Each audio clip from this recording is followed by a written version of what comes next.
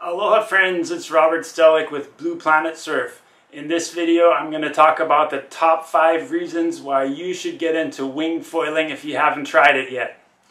The first reason is because it's the easiest way to get into foiling without using a motor. Basically, you can learn how to foil behind a boat or jet ski with a good instructor or on an e-foil board. Those might be the easiest ways to get started.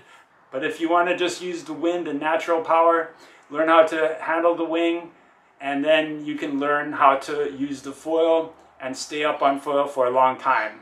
The second reason is that you can do it anywhere in the world. All you need is water that's deep enough for your foil, and you need some wind, and that's it. You can do it anywhere, on a lake, on a river, on the ocean. You don't need waves. You don't need a big area to launch.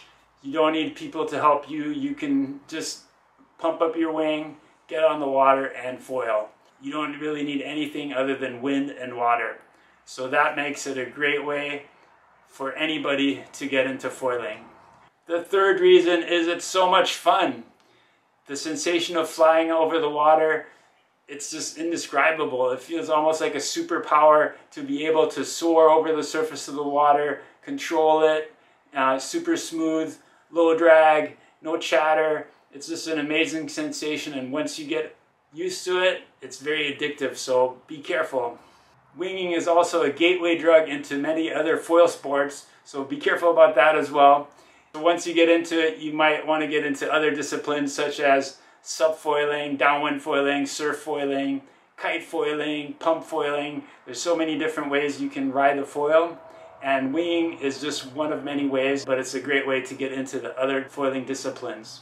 The fourth big reason to get into wing foiling is because you can tow yourself into waves, and once you're riding the waves, you can depower the wing and it just kind of sits next to you, and you can ride the wave on your foil with minimal drag from the wing. So unlike windsurfing or kiting, you always have to keep that wing powered up. When you're winging, you can totally put it in neutral. It just sits next to you and has a minimal amount of drag and friction, so you can surf almost unhindered with the wing. And then when it's time to kick out, you power up again and let it pull you back out. So you just catch wave after wave after wave, and you don't need anyone else to tow you. You don't need to switch off with a partner. You can just catch waves non-stop. And the fifth reason to get into wing foiling is because you get to join an awesome international community of wingers.